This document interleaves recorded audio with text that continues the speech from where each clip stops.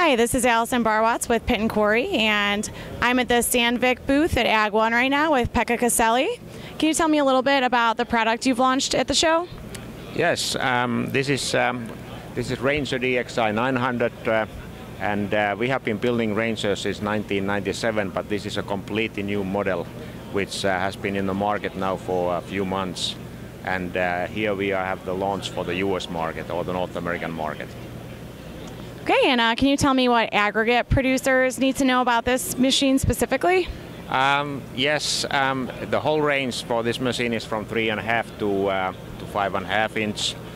And this is a unique machine because this has a turning superstructure. So it's the upper part of the machine turns like an excavator. So it's able to drill several holes from one position without moving the machine.